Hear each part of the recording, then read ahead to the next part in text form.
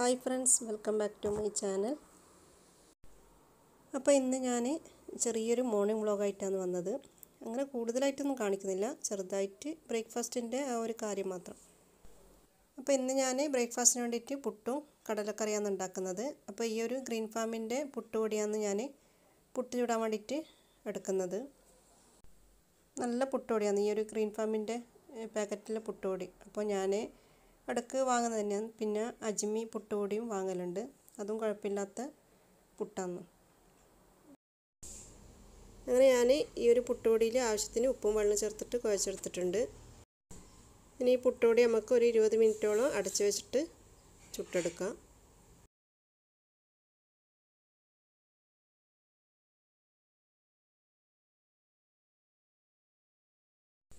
ഇനി നമുക്ക് കടലക്കറി ഉണ്ടാക്കാൻ തുടങ്ങാം. അപ്പോൾ അതിന് വേണ്ടിയിട്ട് ഞാൻ 1.5 കപ്പ് കടല തലേന്ന് രാത്രി വെള്ളത്തിലിട്ട് വെച്ചിട്ടുണ്ട്. ഇനി ഈ കടല നല്ലോണം ഒന്ന് കഴുകിയിട്ട് ഈ കുക്കറിലേക്ക് ഇട്ട് കൊടുക്കാം. പിന്നെ ഞാൻ ഈ കടലയിൽ മസാല എല്ലാം ചേർക്കുന്നത് നമ്മൾ ഈ ഉള്ളി, തക്കാളിയും അതുപോലെ തന്നെ വെളുത്തുള്ളി പൊടികളെല്ലാം വാട്ടിയതിന് ശേഷമാണ് ഞാൻ അരച്ചിട്ടാണ് ഞാൻ കടലയിൽ ചേർത്ത് കൊടുക്കുന്നത്. അതാകുമ്പോൾ കുറച്ചും കൂടി നല്ല ടേസ്റ്റ് ഉണ്ടാവും. പിന്നെ നമ്മൾ തേങ്ങ അരച്ച് വയ്ക്കുന്നില്ലേ, ആ ഒരു ടേസ്റ്റ് ആയിരിക്കും ഈ ഒരു കടലക്കറിക്ക് കിട്ടാൻ. അപ്പോൾ കടലക്കറിക്കുള്ള മസാലയ്ക്ക് വേണ്ടിയിട്ട് ഞാനൊരു പാൻ അടുപ്പിൽ വെച്ചിട്ടുണ്ട്. പാൻ ചൂടാന് ശേഷം 2 ടേബിൾ സ്പൂൺ വെളിച്ചെണ്ണ ഒഴിച്ച് കൊടുക്കുക. അതിലേക്ക് 2 മീഡിയം സൈസ് വലുപ്പത്തിലുള്ള സവാള നീളത്തിലരിഞ്ഞത് ഇട്ട് കൊടുക്കുക. എന്നിട്ട് ഈ സവാള നല്ലോണം ഒന്ന് വാട്ടിയെടുക്കുക. സവാള വാടി വന്ന സമയത്ത് ഇതിലേക്ക് ഒരു വലിയ തക്കാളി മുറിച്ചത് ഇട്ട് കൊടുക്കുക. എന്നിട്ട് നല്ലോണം ഒന്ന് വാട്ടിയെടുക്കുക.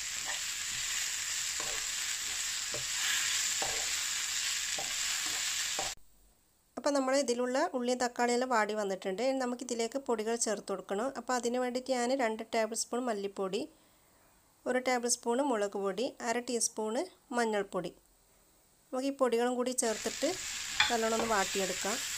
ഇതിൻ്റെ ഒരു പച്ചമണം മാറുന്നത് വരെ ഒന്ന് ഇളക്കി കൊടുക്കണം. ഞാൻ എടുത്തത് 1.5 കപ്പ് കടലയാണ്. അപ്പോൾ ആ 1.5 കപ്പ് കടലിൻ്റെ അളവാണ് ഞാൻ ഇതിൽ പറയുന്നത്. ഇനി നമുക്ക് ഇതൊന്ന് ചൂടാറി കഴിഞ്ഞാൽ നല്ല പേസ്റ്റ് രൂപത്തിൽ അരച്ചെടുക്കാം. അപ്പോൾ ഞാൻ ചൂടാറി കഴിഞ്ഞിട്ട് ഈ മിക്സിൻ്റെ ജാറിലിട്ടിട്ട് നല്ലോണം ഒന്ന് അരച്ചെടുത്തിട്ടുണ്ട്. ഇനി നമുക്കിത് കടലയിൽ ചേർത്ത് കൊടുക്കാം.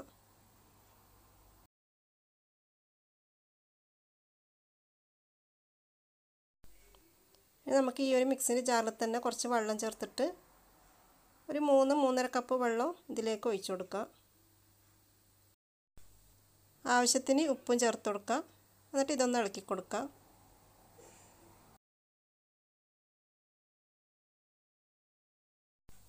ഇനി നമുക്കിതിലേക്ക് കുറച്ച് കറിവേപ്പിലയും കൂടി ഇട്ടിട്ട് ഇളക്കി കൊടുത്തതിന് ശേഷം നമുക്ക് അടച്ച് വെച്ച് ഈ കടലൊന്ന് വേവിച്ചെടുക്കാം. ഒരു 15 മിനിറ്റോളം നമുക്ക് അടുപ്പിൽ വെക്കാം. എന്തായാലും ഒരു 9-10 വിസിൽ വരുന്ന വരെ. അപ്പോൾ നമ്മളെ കടല അടുപ്പത്തായിട്ടുണ്ട്. ഇനി നമുക്ക് പുട്ട് ചുട്ടെടുക്കാം. അപ്പോൾ ഞാൻ ഈ ഒരു ചിരട്ട വെച്ചിട്ടാണ് പുട്ട് ചുട്ടെടുക്കുന്നത്. ഈ ഒരു കുക്കറിൻ്റെ വിസിലിടുന്ന ആ ഒരു ഭാഗത്ത് ഇതുപോലെ കുത്തി വെച്ചിട്ട് നമുക്ക് പുട്ട് ചുട്ടെടുക്കാം. ഇങ്ങനെയാകുമ്പോൾ നല്ല ഹെൽത്തിയായി അതുപോലെ തന്നെ പെട്ടെന്ന് ചുട്ടെടുക്കാനും പറ്റും. അപ്പോൾ അതിന് വേണ്ടിയിട്ട് ഞാൻ ഈ ഒരു കുക്കറിൽ കുറച്ച് വെള്ളം ഒഴിച്ച് വെച്ചിട്ടുണ്ട്. ഇനി ഈ വെള്ളം തിളച്ചതിന് ശേഷം നമുക്ക് പുട്ട് ചുടാൻ വേണ്ടി തുടങ്ങാം.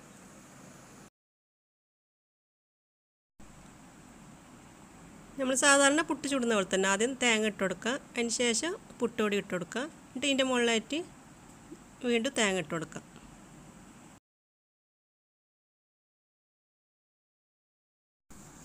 ഇനി നമുക്ക് ഈ പുട്ട് ചുട്ടെടുക്കാം. അപ്പോൾ വെള്ളയുടെ തിളക്കുന്നുണ്ട്. ഇതിൻ്റെ മുകളിലേക്ക് ഇങ്ങനെ കുത്തി വെച്ച് കൊടുക്കുക. ഇത് പെട്ടെന്ന് തന്നെ ആവി വരും കേട്ടോ. അപ്പം നമ്മൾ ഒരു സ്റ്റീലിൻ്റെ പാത്രം എടുത്തിട്ട് ഇതുപോലെ അടച്ചു വെച്ച് കൊടുക്കുക. ഏകദേശം ഒരു 2 മിനിറ്റോളം മതി ഈ ഒരു പുട്ട് ചുട്ടെടുക്കാൻ വേണ്ടിയിട്ട്. പെട്ടെന്ന് തന്നെ ആവും. അപ്പോൾ ഇതാ നമ്മളെ പുട്ട് ഇവിടെ തയ്യാറായിട്ടുണ്ട്. ഇതൊരു പ്ലേറ്റിലേക്ക് ഇട്ട് കൊടുക്കുക. അപ്പോൾ ഇതാ നമ്മൾ ചിരട്ടപ്പുട്ട് നല്ല അടിപൊളിയായിട്ട് ചുട്ടെടുത്തിട്ടുണ്ട്. അപ്പോൾ ഇതുപോലെ നിങ്ങൾ ചുട്ടെടുക്കുക. നല്ല സോഫ്റ്റായിട്ട് കിട്ടിയിട്ടുണ്ട്. ഇനി ബാക്കിയുള്ള പുട്ട് ഇതുപോലെ ചുട്ടെടുക്കുക. 2 അടുപ്പിൽ ചുട്ടെടുക്കും പെട്ടെന്ന് ആയിക്കോളും കേട്ടോ.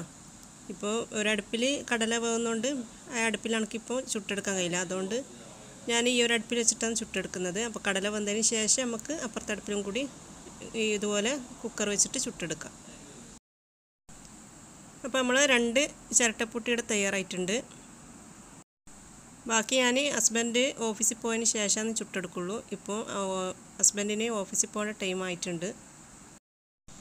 പിന്നെ നമ്മൾ കടലക്കറിയുടെ തയ്യാറായിട്ടുണ്ട്. ഇനി നമുക്കിതിലേക്ക് കാച്ചി വെച്ച് കൊടുക്കണം. അപ്പോൾ ഞാൻ അതിന് വേണ്ടിയിട്ടൊരു പാൻ അടുപ്പിൽ വെച്ചിട്ടുണ്ട്. പാൻ ചൂടായതിന് ശേഷം 2 ടേബിൾ സ്പൂൺ വെളിച്ചെണ്ണ ഒഴിച്ച് കൊടുക്കുക. അതിലേക്ക് കുറച്ച് കടുക് ഇട്ട് കൊടുക്കുക. കടുക് പൊട്ടിയതിന് ശേഷം കായ്മുളക് 2 കായ്മുളക് ഇതുപോലെ ചെറുതായിട്ട് മുറിച്ചത് ഇട്ട് കൊടുക്കുക. ഒരു തണ്ട് കറിവേപ്പില ഇട്ട് കൊടുക്കുക. ഇനി ഈ സമയത്ത് നിങ്ങൾക്ക് ഈ നെയ്യിൽ തന്നെ കുറച്ച് ഗരം മസാലപ്പൊടി ഇട്ട് കൊടുക്കണമെന്നുണ്ടെങ്കിൽ ഇട്ട് കൊടുക്കുക. ഞാൻ ഇട്ട് കൊടുക്കുന്നില്ല. എന്നിട്ട് ഇതിലേക്ക് ഒഴിച്ചു കൊടുക്കുക. അങ്ങനെ നമ്മൾ നല്ല ടേസ്റ്റി ആയിട്ടുള്ള കടലക്കറിയുടെ തയ്യാറായിട്ടുണ്ട്. അപ്പോൾ ഇതും നിങ്ങൾ തീർച്ചയായും ട്രൈ ചെയ്ത് നോക്കാം. നമ്മൾ തേങ്ങ അരച്ചിട്ട് ഒഴിക്കുന്ന ആ ഒരു ടേസ്റ്റില്ലേ, ആ ഒരു ടേസ്റ്റാണ് ഈ ഒരു കടലക്കറിക്ക് കിട്ടുന്നത്. കടലക്കറി ആയതിന് ശേഷം ഞാൻ ഇപ്പുറത്തെ അടുപ്പിലും കൂടി വെച്ചിട്ട് പുട്ട് ചുട്ടെടുക്കുന്നുണ്ട്. അപ്പോൾ ഇതാ ഞാൻ എല്ലാ പുട്ടും ഇവിടെ ചുട്ടെടുത്തിട്ടുണ്ട്. പെട്ടെന്ന് തന്നെ ആയിട്ടുണ്ട്. അപ്പോൾ ഇത് എല്ലാവരും ട്രൈ ചെയ്ത് നോക്കുക.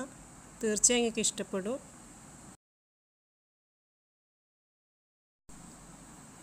വീഡിയോ ഇഷ്ടമായിട്ടുണ്ടെങ്കിൽ ലൈക്ക് ചെയ്യാനും ഷെയർ ചെയ്യാനും അതുപോലെ തന്നെ സബ്സ്ക്രൈബ് ചെയ്യാത്തവരുണ്ടെങ്കിൽ ദയവായി സബ്സ്ക്രൈബ് ചെയ്യാനും മറക്കരുത്.